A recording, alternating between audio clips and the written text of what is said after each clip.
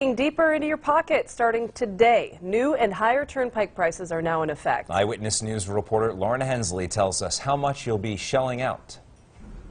Another year, another toll hike. Sunday is the first day of a new toll increase for drivers on the Pennsylvania Turnpike. This is the 10th straight year the Turnpike Commission has raised tolls. These toll prices in Pennsylvania on a turnpike, they're outlandish. They're just terrible. A typical fare for a passenger car with an E-ZPass will increase from $1.23 to $1.30. And for those who are paying with cash, it will go from $1.90 to $2.10. Got to pay for them, but it's not really economical, but it's okay.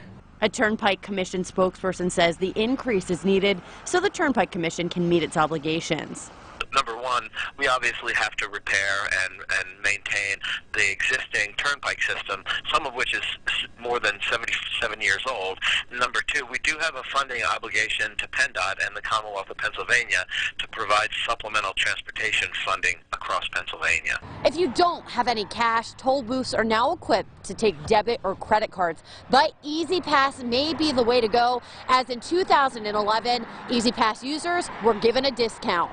Almost 80% of our customers are using E-ZPass today, and what's great about E-ZPass is that you save up to 35% on your turnpike toll. In Bear Creek Township, Lauren Hensley, Eyewitness News. All right, now the toll increase will not take effect this weekend for two toll plazas in Lackawanna County. The Kaiser Avenue and Clark's Summit plazas right off Interstate 476 will not increase tolls until April, and that's when work should be finished on those cashless tolling conversion systems.